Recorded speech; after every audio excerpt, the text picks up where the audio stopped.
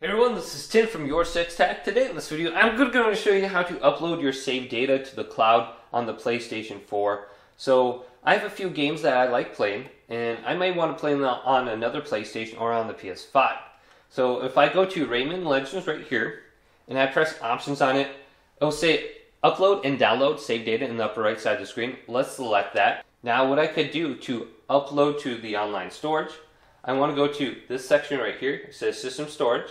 Then you can select the file to upload. Otherwise, you can go to upload all. So I'm going to go to upload all. And then this is going to upload to the internet.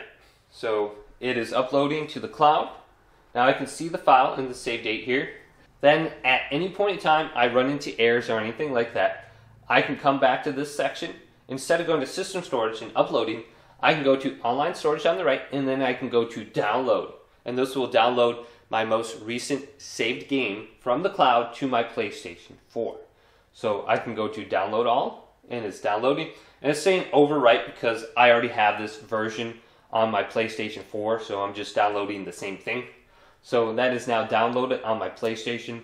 Then also, just to set this to automatic upload and download, we can go to settings, and then go on down to application save data management right here, and then we can go to auto upload.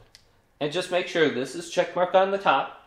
Then every single game you want automatically uploaded to have that checkmarked as well. So you shouldn't have to worry about uploading or downloading anything in the future if you have PlayStation Plus.